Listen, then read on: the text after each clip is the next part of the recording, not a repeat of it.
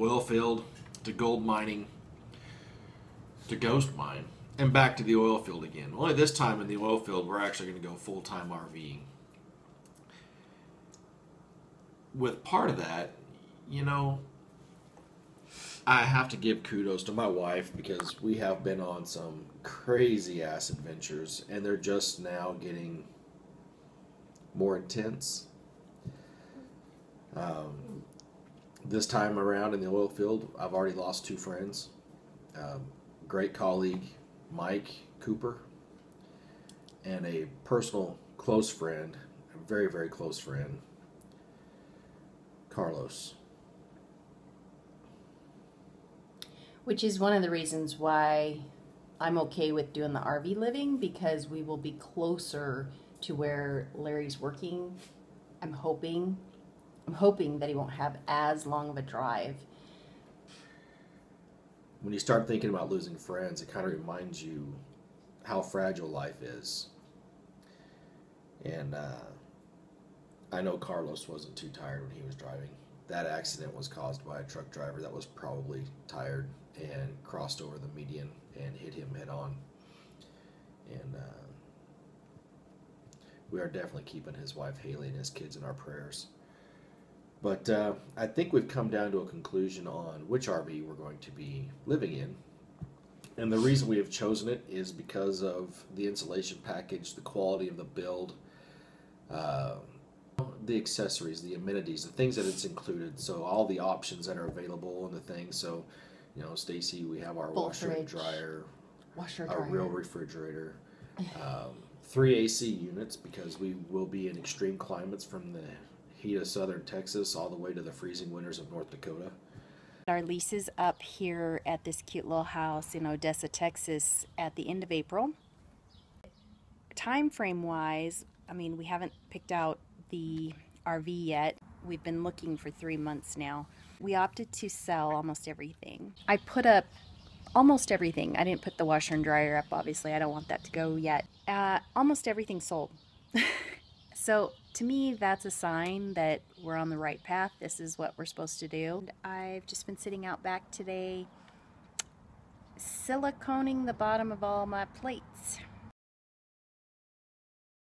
I know that Larry just got in a big old box yesterday of some ding-dang thing that he bought for the truck to get it prepared to be able to haul the trailer, and also so that it's running in top notch. So it should save us some money, even though I think we paid about $1,000 for it. So it better save us some money. That's all I got to say.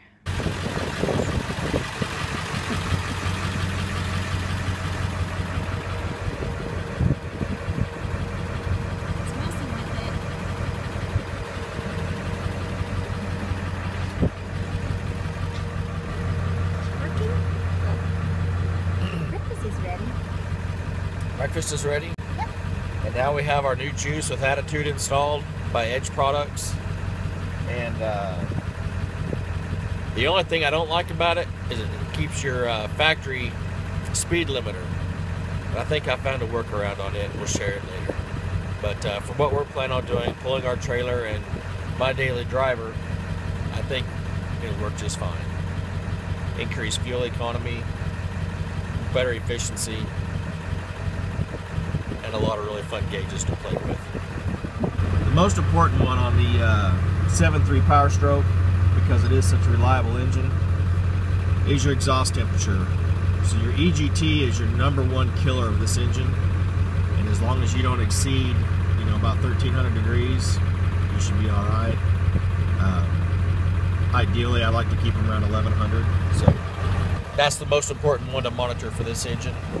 This one's got 309,410 miles, and we plan on getting 500,000 out of it before we replace it. So, thank you for watching. So, if you have any questions, feel free to ask at any time. We're always around. Or advice for full-time RV living, or whatever else that you might like to share with us, being we're sharing with you. So down below, leave us a comment. We love that. It's going to be fun to interact. I mean, this is going to be for the next few years. So I hope it's beneficial to you, but I also hope that it's some entertaining to you too.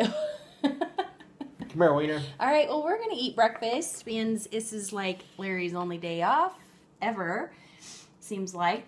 And we'll talk to y'all soon. Bye-bye for now. Peace. Yeah. What are you God, we're thinking? getting old. Look at this. All the gray.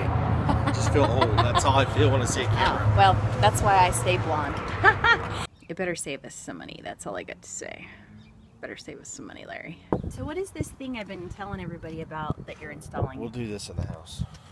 And then I'll give all the details. Edge juice with attitude. So this is our adventure. We are getting ready to do full-time RV living, and we wanted to make sure that we're bringing you on our journey so that you can experience it right along with us in case this is something you are considering. The one thing I do want to do is upgrade the toilet. That's not what you Sitting said. on plastic is just not my thing. I'd rather have porcelain, something solid underneath me. Then we got to have a heated seat. You know, if we're gonna do this, just go all the way. Heated seat, you know, why not? It's already got a hose you can wash your butt or the toilet out No, with. it's not for washing your butt. Yeah, it is. No. It's a bidet. It's a hose.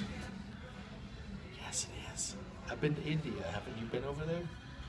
I have been to Italy and there's bidets, but the RV, that's not a No, in bidet. India, they have the toilet, then they have a hose right there to wash your ass. No, Yeah. in my book, that's to wash the toilet, not your person getting the shower. It's clean water. Sammy. My dog's eating grass. And, oh shit.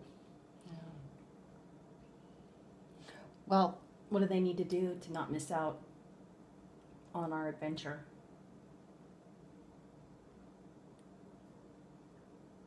Yeah, I was getting to that part. I don't need to be prodded.